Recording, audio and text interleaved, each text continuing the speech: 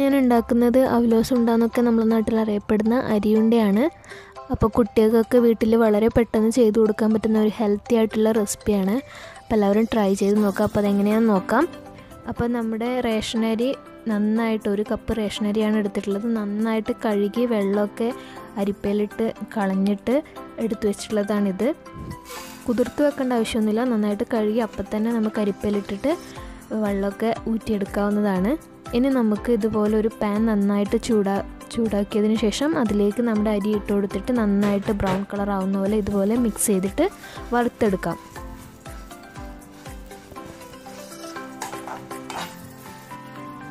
നന്നായിട്ട് ഇതുപോലെ മിക്സ് ചെയ്തുകൊണ്ടേ ഇരിക്കുക, അല്ലെങ്കിൽ പകുതി അരി നമുക്ക് നന്നായിട്ട് വറുത്ത് കിട്ടാണ്ട് ആയിപ്പോവും, നമ്മുടെ പൊടി നന്നായിട്ട് കിട്ടില്ല.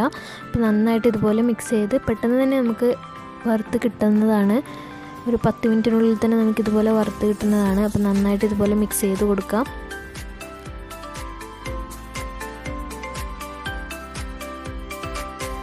അപ്പം നമ്മുടെ അരി ഇപ്പം നന്നായിട്ട് ബ്രൗൺ കളറായിട്ടുണ്ട്. ഇനി നമുക്ക് തീ ഓഫ് ചെയ്ത് കൊടുക്കാം. ഇനി ഇതിൻ്റെ ചൂടാറുന്നത് വരെ നമുക്ക് വെച്ച് കൊടുക്കാം.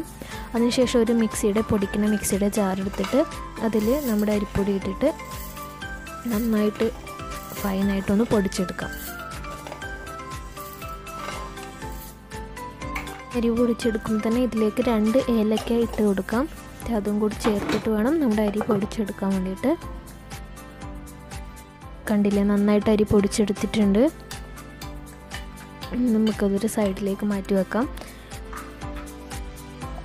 നമ്മളൊരു പാൻ വെച്ച് കൊടുക്കാം. അതിലേക്ക് ഒരു 1/2 ടേബിൾ സ്പൂൺ നെയ്യ് ചേർത്ത് കൊടുക്കാം. നെയ്യ് കുട്ടികൾക്കൊക്കെ കൊടുക്കുന്നത് നല്ലതാണ്.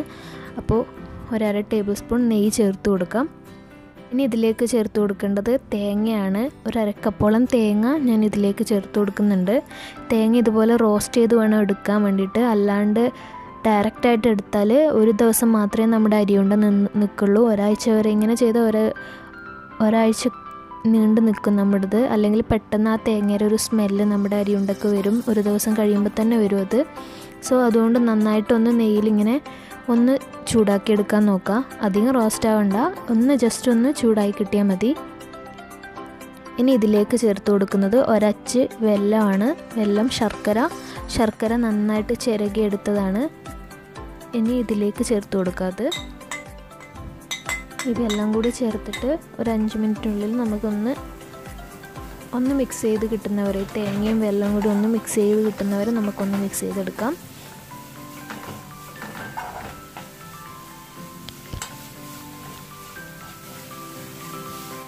ഒന്ന് ജസ്റ്റ് മിക്സ് ആകുമ്പോൾ തന്നെ നമുക്ക് ഇതിലേക്ക് നമ്മൾ പൊടിച്ചു വെച്ചിരിക്കുന്ന അരിപ്പൊടി ഇതിലേക്ക് ചേർത്ത് കൊടുക്കാം. എന്നിട്ട് കുറച്ചായി ചേർത്തിട്ട് നന്നായിട്ട് മിക്സ് ചെയ്തെടുക്കാം.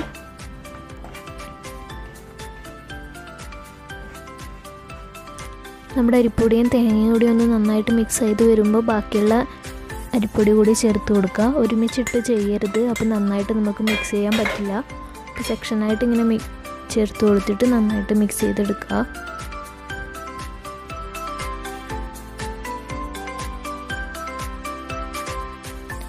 ഇപ്പം നന്നായിട്ട് മിക്സ് ചെയ്ത് വന്നിട്ടുണ്ട്. ഇനി നമുക്ക് ഇളം ചൂടോടുകൂടി തന്നെ നമുക്കിതൊന്ന് ഉണ്ടയാക്കി എടുക്കാം. ഇനി നമ്മൾ ഇതിൽ നിന്ന് കുഞ്ഞു ബോൾസ് ആക്കിയിട്ട് എടുക്കുകയാണ്. ഓരോ അരിനെ ഡിപ്പെൻഡ് ചെയ്തിരിക്കും ഇതിൻ്റെ കൺസിസ്റ്റൻസി എന്ന് പറയുന്നത്. അഥവാ നിങ്ങളുടെ അരി പെട്ടെന്ന് വെള്ളം കുടിക്കുന്നതാണെങ്കിൽ ഒരു 2 ടേബിൾ സ്പൂണോളം ചൂടുവെള്ളം നിങ്ങൾക്ക് ചേർത്ത് കൊടുക്കാവുന്നതാണ്. എനിക്കിപ്പോൾ നന്നായിട്ട് ഉണ്ടായി കിട്ടുന്നുണ്ട്. ഇനി ഞാൻ ഇതെല്ലാം ഉണ്ടാക്കി എടുക്കുകയാണ്. പിന്നെ ഇതിന് വേണ്ടുന്ന ഇൻഗ്രീഡിയൻസ് ഞാൻ താഴെ ഡിസ്ക്രിപ്ഷൻ ബോക്സിൽ കൊടുത്തിട്ടുണ്ട്. ആർക്കെങ്കിലും ആവശ്യമുണ്ടെങ്കിൽ നോക്കാം.